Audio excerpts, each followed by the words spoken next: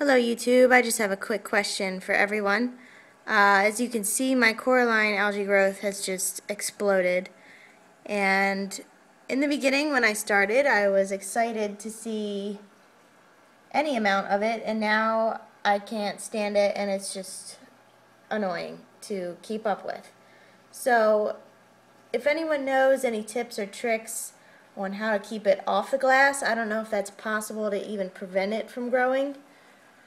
But if there is such a thing and somebody knows about it, I would be grateful if you would help me out and tell me your secret.